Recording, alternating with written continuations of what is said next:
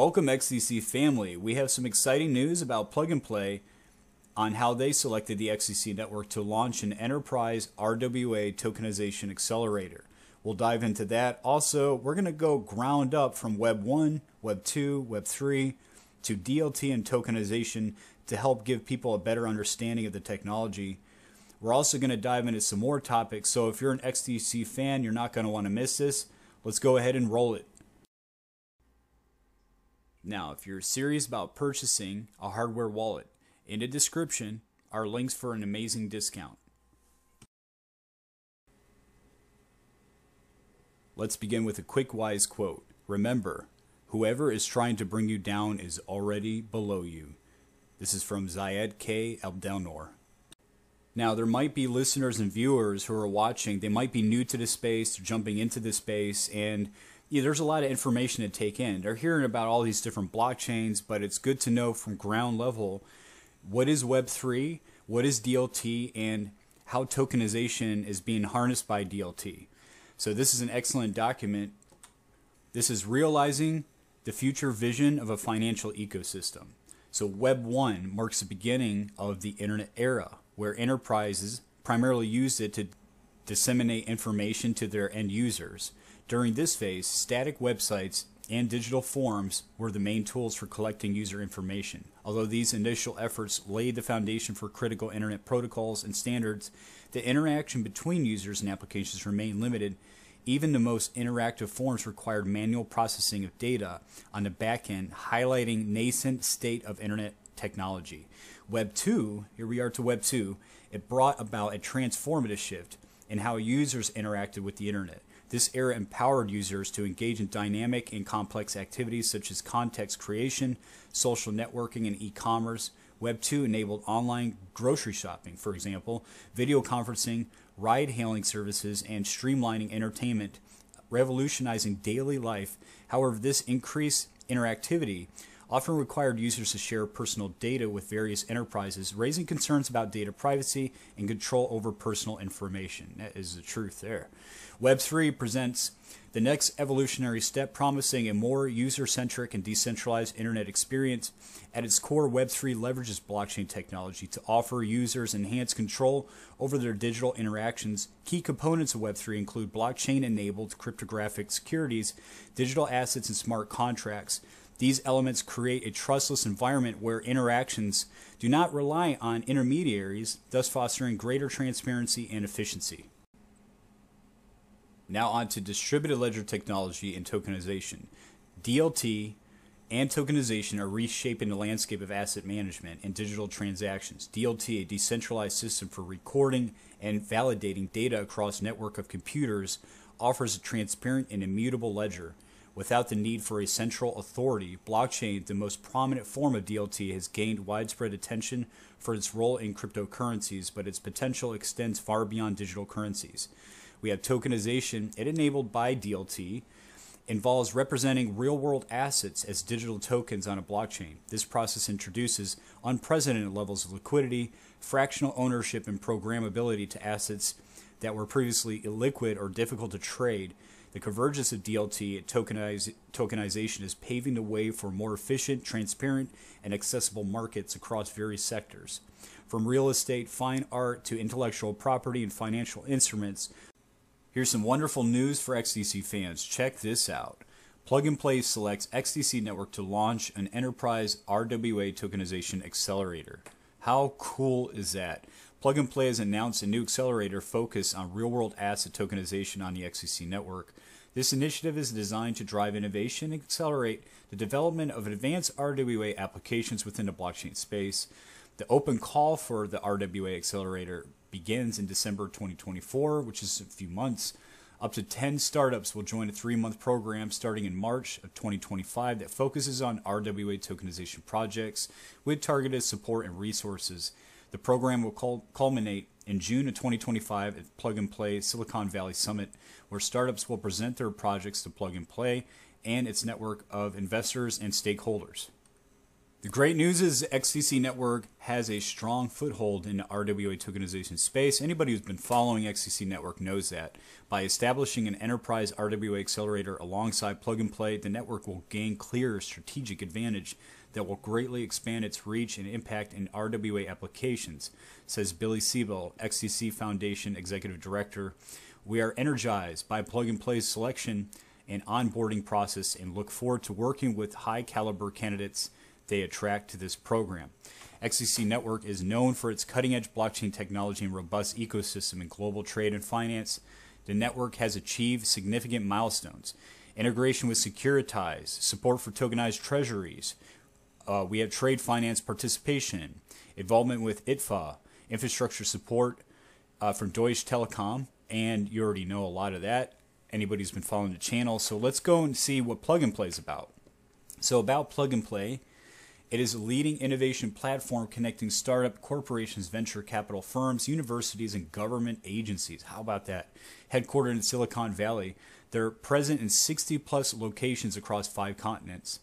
They state that we offer corporate innovation programs and help our corporate partners in every stage of their innovation journey, from education to execution. We also organize startup acceleration programs that have built an in-house VC to drive innovation across multiple industries, where we've invested in hundreds of successful companies, including Dropbox, Guardian Health, Honey, Lending Club, N26, PayPal, and Rappi. For more information, you can check out their website right there. And of course, we know about the XDC network and how awesome of a blockchain it is. It truly boggles my mind that XDC is not listed on Binance yet.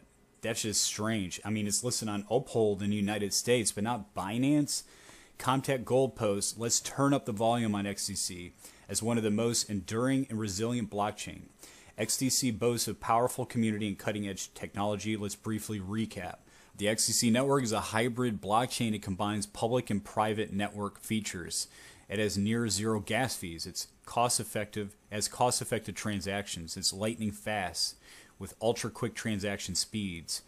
It's enterprise ready. It's perfect for large-scale applications, and it has a strong community. XDC deserves a spot on Binance. This was posted from XDC Network News. XDC transactions compared to some competitors. Here we go. XDC Network is the leading Layer 1 blockchain for digital trade, revolutionizing the trade finance space with live features for paperless trade, document management, and trade finance solutions via TradeFinex and XDC Trade Network. XDC is the most cost-efficient platform for handling trade documents, as supported by data and trade trust. What is trade trust, you might ask?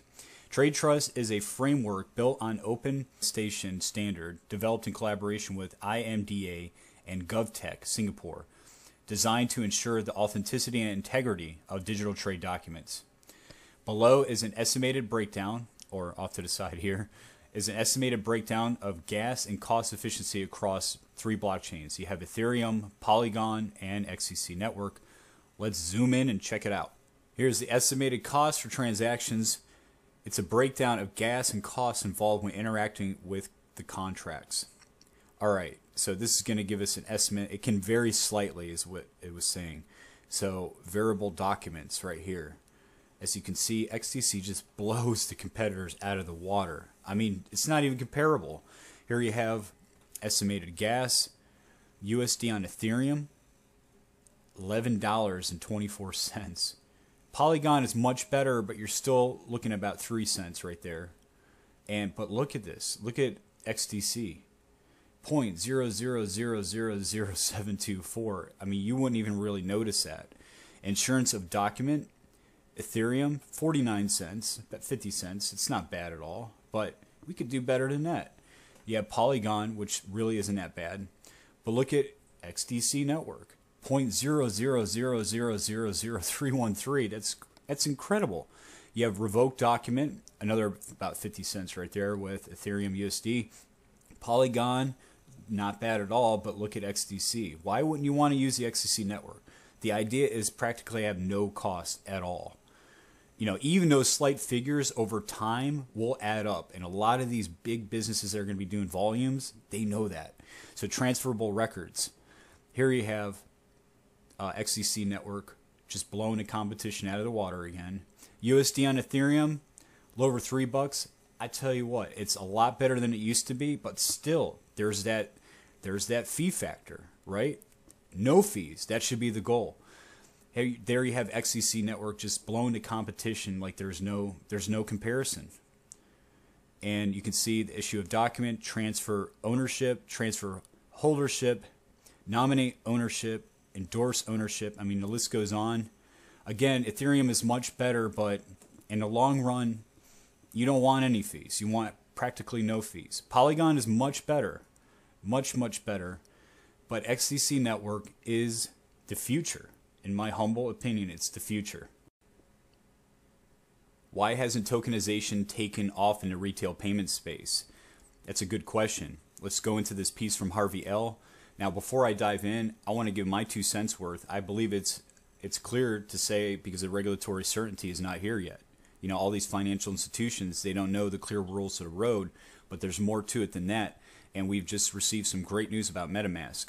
So blockchain may be fast and cheap, but tokenized retail payments face 3 big hurdles: regulatory restrictions, exorbitant fees, and bad UX. So let me illustrate with an example, he states. Yesterday, payment powerhouse MasterCard and crypto wallet giant MetaMask launched a crypto debit card that can tap into MasterCard's merchant network as well as MetaMask's 30 million users. It is supposed to allow MetaMask users to spend their crypto across all POS or point of sale that accept MasterCard. Great news, but the devil is always in the details, or the lack thereof. Number 1, geographic regulatory restriction. As I was stating, I think that's the major factor right there. Let's continue to see what he has to say. There are 30 million monthly MetaMask users, but the debit card rollout is only available to UK and EU MetaMask users. So it's not great for the US users to miss out, but also not disastrous. If only 30% of MetaMask users are UK and EU based, if they all adopted the debit card, it would bring meaningful market size to the product. But are they likely to adopt it? Prohibitive FX costs. 2. The funding currency for debit card is in USD or ETH, but the spending currency is GBP and EUR. The FX exchange rate is key here, and crypto payment companies have traditionally been terrible at providing competitive FX rates for users. For example, MetaMask already has a built-in swap function that users can use to swap between tokenized USD and other currencies. The rate is significantly 3 times worse than direct swap on exchanges, making the function unusable. It is not clear from the announcement who will be the liquidity provider for FX exchanges needed to make a debit card work, nor will the rates be competitive versus market alternative. Number 3, funding restriction. On the surface, the announcement seems to suggest any crypto money in MetaMask wallet can be used to fund debit cards, but that is not the case.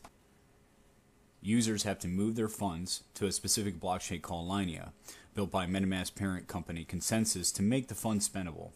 This is like saying you have to move your money to JP Morgan in order to fund your debit card. So stop right there. You know, these are the hurdles that we're getting through. Remember, this is like the dial-up stages of the internet with blockchain technology. All this stuff is going to dramatically change. It's going to be much more user-friendly.